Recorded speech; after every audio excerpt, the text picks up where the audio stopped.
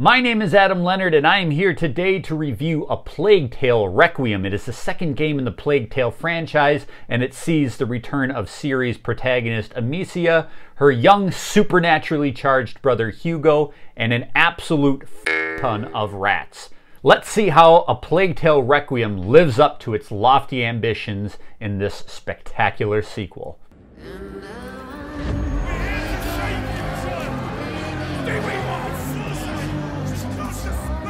Hugo, he doesn't deserve this. I'm sorry, Amicia. His mind is extinguished.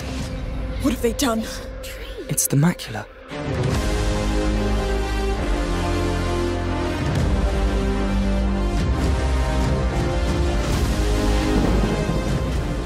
When I played the original Plague Tale, A Plague Tale: Innocence on my PlayStation 4, I had a lot of respect for what this game was going for and what Asobo Studios was trying to achieve. They were really reaching for a AAA experience. The game felt very familiar to people who played Naughty Dog games. It felt very much like it was in that vein of high caliber storytelling, really huge ideas, but they were kind of buckling under the weight of their own ambitions. They couldn't quite meet up to that challenge.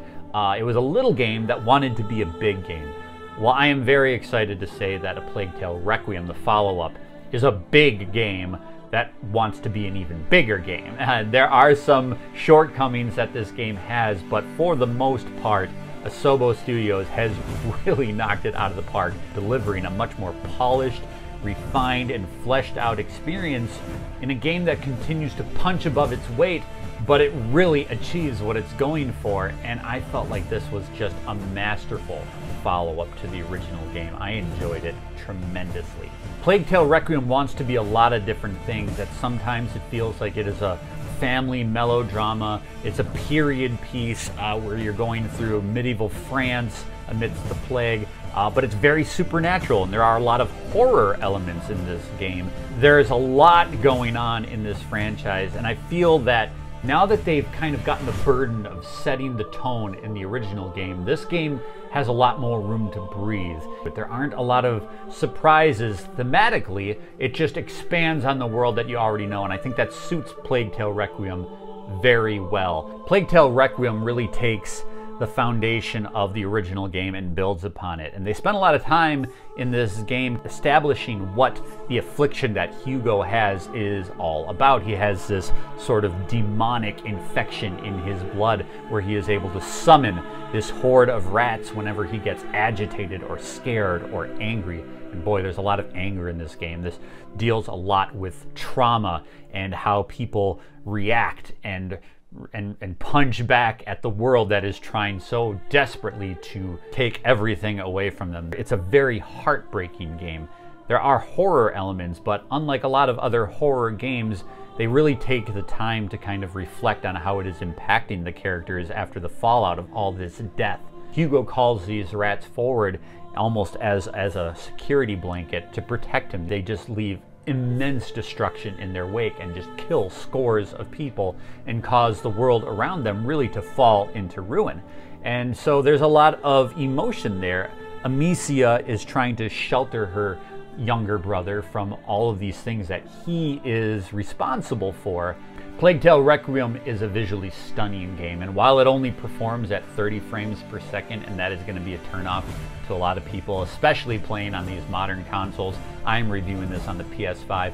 The set design, the environmental design, and the character design is just outstanding. Asobo Studios really has some incredible artists at work, and while the storyline is very commendable and the acting and the writing is fantastic, the production as a whole is really polished well in this game. Let's talk a little bit about the gameplay. This is primarily a stealth-based game. Amicia is a young 15-year-old girl armed pretty much with just a slingshot for the most part. There are guards patrolling all over the place that want to capture you for various reasons. There are very ill-intentioned humans in this world, so you're not just contending against the unstoppable rat horde. There are some really bad dudes in this game that want to kill you or take advantage of you or capture you, and for the most part you have to stay in the shadows. but you can't stay in the shadows because that's where the rats are. So this game has a very interesting stealth dynamic where you have to hide from the humans who are coming after you, but a lot of times you are surrounded by these rat hordes, and the only way to survive against the rats is to stay in the light. So you're hiding while trying to stay visible in the light. It's an interesting dynamic, and you have to balance back and forth the threats and the dangers, and you're threading the needle as you make your way through these levels, trying to just stay alive against impossible odds. There are lots of skills and tricks and different devices that you can craft in this world to help you along the way. Smoke bombs, flare bombs that you all shoot out of your slingshot, both as weapons and as deterrents against the rats. There are a lot of things at play here, and sometimes that can kind of get challenging as an older gamer, where I have to remember a lot of button combinations in this game to craft different ammunition or to equip different weapons. There's a lot of gameplay hooks, and at times it feels like there's a little bit too much.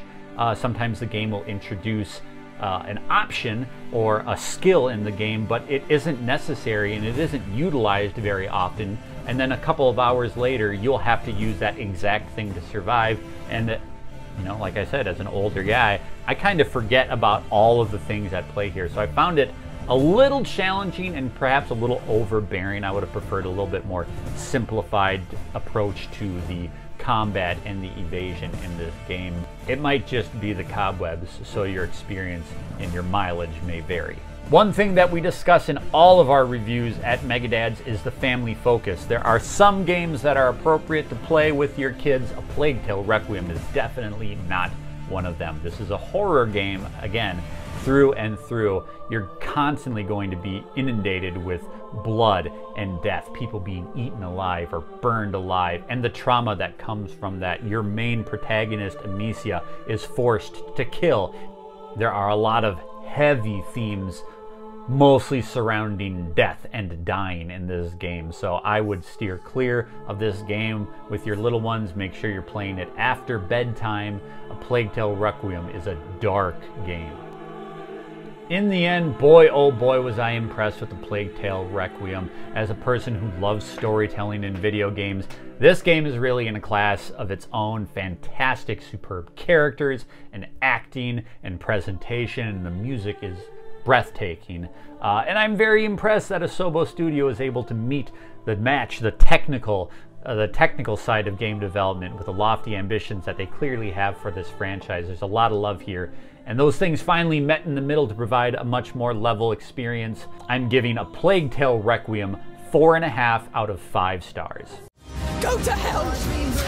So that you can save your brother, I'll make you tell us where Hugo is. Blessed be the child! Blessed be the mother!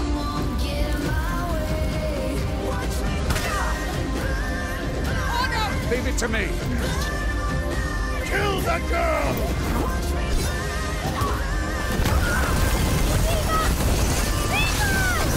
Ignore them, Hugo! Thanks for watching this review here on Megadads. Don't forget to subscribe, ring the bell. Find all sorts of Megadads content over at megadads.org. This is where gamer life meets real life. We'll see you guys next time.